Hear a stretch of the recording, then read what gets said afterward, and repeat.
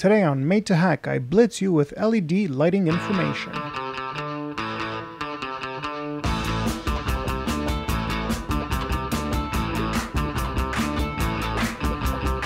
Now, of course, when you switch over to LED lighting in the workshop, you don't have to go to LED strips. You could use just your regular old LED light bulbs, replacement bulbs that are on the market, and these work well directly with mains electricity. You could just pop these in. You don't have to get like any power transformers or power supply unit. Here's another example of an LED. This is a floodlight that I used outside, and this is again mains rated. You just plug it in directly into your mains power. It's got everything included. However, what I'm doing is I'm going in with LED strips. These are, in my opinion, they're more versatile insofar as you can kind of put them exactly where you want the light to be without necessarily having to have a socket. I like the flexibility. I like the fact that I could cut them to any length that I want. And I like that they're easy to install.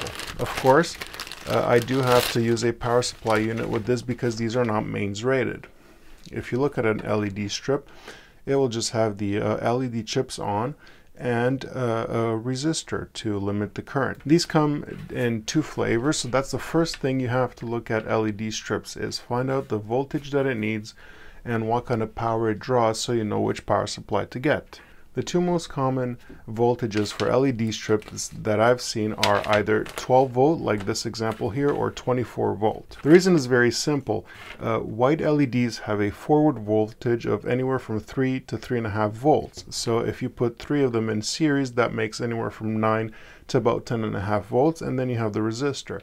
So 12 volts would drive 3 in a row. If we take a look here, closer look here, you can see 3 LED chips that are in series with the resistor, and everywhere that you see this little line is where they could be cut into individual pieces. So you can have a piece of strip as small as just 3 chip diodes that would run off 12 volts.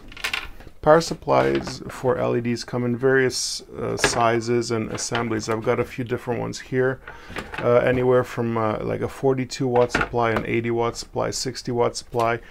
Now that I know that I'm going to be needing a minimum of 36 watt power supply to be able to run these 2 meters worth of strip, the smallest power supply that I would take would be this one, the one that's rated for 42 watts. You should always oversize your power supply unit. It's not a problem going with a 60 watt power supply, 80 watt power supply. Those are all fine because they will get you your 36 watts without any problem.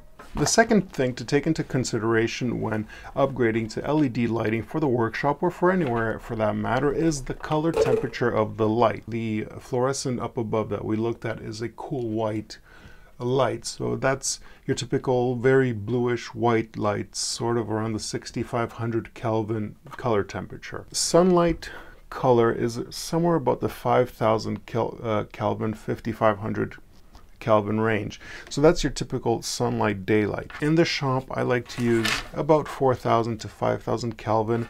It's not super cool white and it's not warm. It's sort of a comfortable white. That's daylight. So I prefer this color over any of the other ones. So that's the one thing that you want. Look for, I recommend day white or 4 to 5000 Kelvin for the optimal color temperature in my mind. If you're working in the shop, if you're painting something, you do want something that has a neutral light so you kind of get the realistic colors. Final parameter you want to look into for LEDs lighting is the CRI, the color rendering index.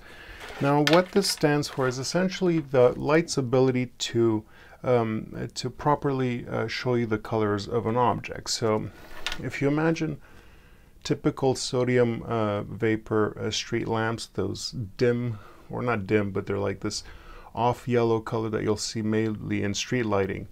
They're very efficient, but they have a terrible color rendering index. So if you look at like cars that are parked at night, you wouldn't really tell what's their real color.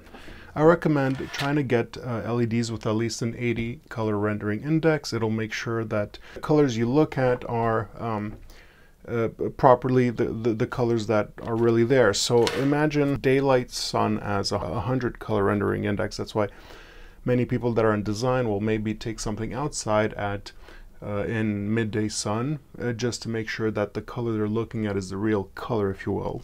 Then you want to try to get at least 80 with LEDs. And in the shop, they'll work great. Now, if you are a videographer doing videos in your shop, maybe something in the 90s for CRI might be a better idea.